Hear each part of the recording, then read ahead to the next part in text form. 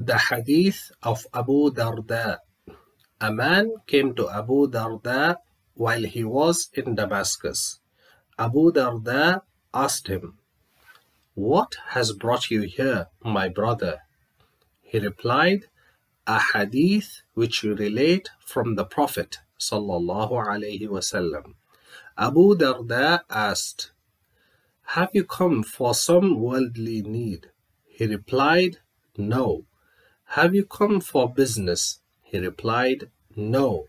"You have come only to seek this hadith?" He said, "Yes." Abu Darda then said,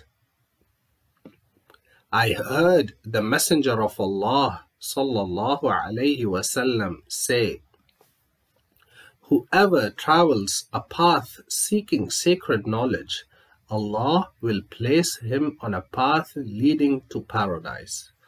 The angels lower their wings for the student of sacred knowledge, pleased with what he is doing. The creatures in the heavens and earth seek forgiveness for the student of sacred knowledge, even the fish in the water. The superiority of the religious scholar over the devout worshipper is like the superiority of the full moon over the other heavenly bodies. The religious scholars are the heirs of the prophets.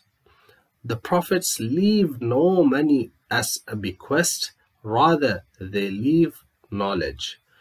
Whoever seizes it has taken a bountiful share.